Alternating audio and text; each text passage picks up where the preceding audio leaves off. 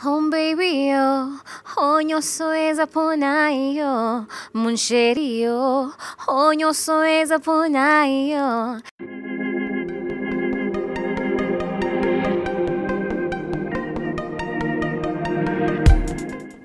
Avril, welcome to the sauce. Thank you. So, congratulations on your latest track with L.Rice, Kitoko. Yeah, thank you so much. How was it working with the Congolese staff? It was interesting. It was different, first and foremost, because, of course, of the language differences that we had. He speaks lingala, a bit of English, and a lot of French. So, yes, I do speak a little bit of French. Oui. And we just had to communicate and we had to do music. But the good thing is that we had a few people who spoke both languages on at the studio and during our sessions. So yeah, it was quite interesting and also a bit intimidating because you don't really see yourself doing something until you're there doing it, and it was amazing. It was an interesting experience. Yeah.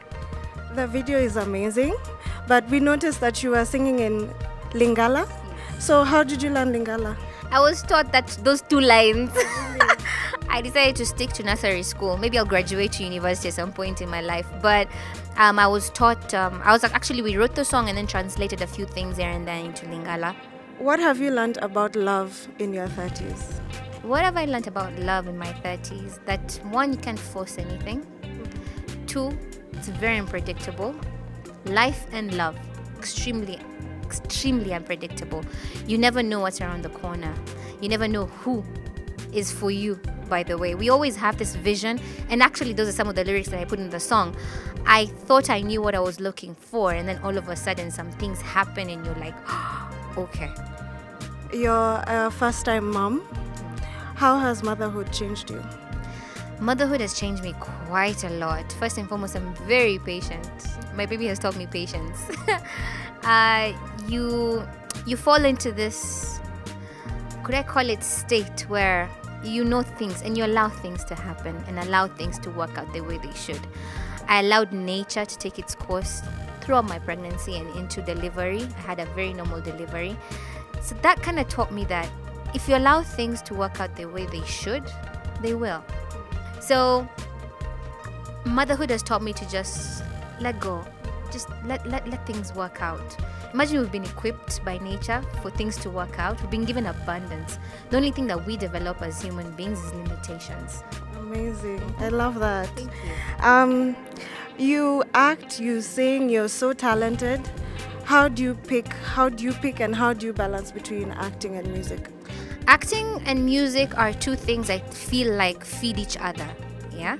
For me, music is what opened my doors into acting. How I even started acting was because of Sugar, Love, Sex, Money, and how I got into that space was because they wanted my music to be part of the show. And then when I auditioned my music, they saw that there was an element of me being able to act, and they auditioned me for that, and all of a sudden I stumbled into acting. So for me, it's been very effortless how I balance my time, because everything just tends to feed into each other. When I'm working on a project in terms of acting, there's a possibility that I'm doing the music somewhere in there, yeah? Then both come so naturally to me, I feel. Especially for music. Music is that effortless thing that I do in the studio and I go like, yeah, let's do this, let's do that. If you could have anyone play you in a movie, who would it be? Ooh. And why? I don't know. I've been asked that question before. I can't remember who I said. But now, after watching so much has been happening and how the film industry has been changing, I think I'd give that responsibility to Brenda Wairimu. She's very versatile.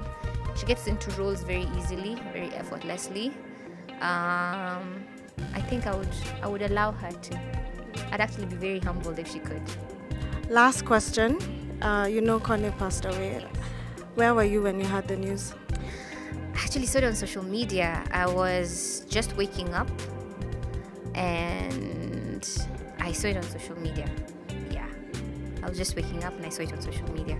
That hit me hard because I've acted with him before. I've been on the same movie. In fact, he was my love interest on a movie that I did called The Checklist. And he was a bundle of joy. Yani, there's no point in time you'd be around Kone and you not laugh. He was really cool. He was good people. So hearing that he had passed on, especially after that tragic accident, after fighting for his life for so long, that hit me hard. It was very sad. And what can we say? We all have our time on earth. I choose not to mourn him so much, but I choose to celebrate him as much as possible. Yeah. Lastly, what can your fans expect? You've been working with someone from Congo. Are you going to Tanzania next? Are you coming back to Kenya? Who's your next pick? I have an amazing creative team. I've joined forces with a company called Link Sasa Universal, and an amazing people. Jay Blessing has always been the person I go to in terms of video production. Saint P has always been the person that I go to in terms of audio production. I find myself so very comfortable working with these two people, with these two gentlemen. So right now we are heading to a space where there's so much happening. I've actually done a song with an artist called Shadow Chris from Ivory Coast. Maybe that's going to be the next release. Who knows? Let's wait and see. But quite a lot. Yeah, but I also don't want to dwell. Yeah, 2019 is going to be an amazing year, but I also don't want to dwell so much into collaborations. I'll also bring it back and do my own nice vibes here and there. Make people fall in love again. Yes. Perhaps. Yes, that's why we love you. Thank you for coming to the Source. Thank you. And we can't wait to see what 2019 has for you. I can't wait as well.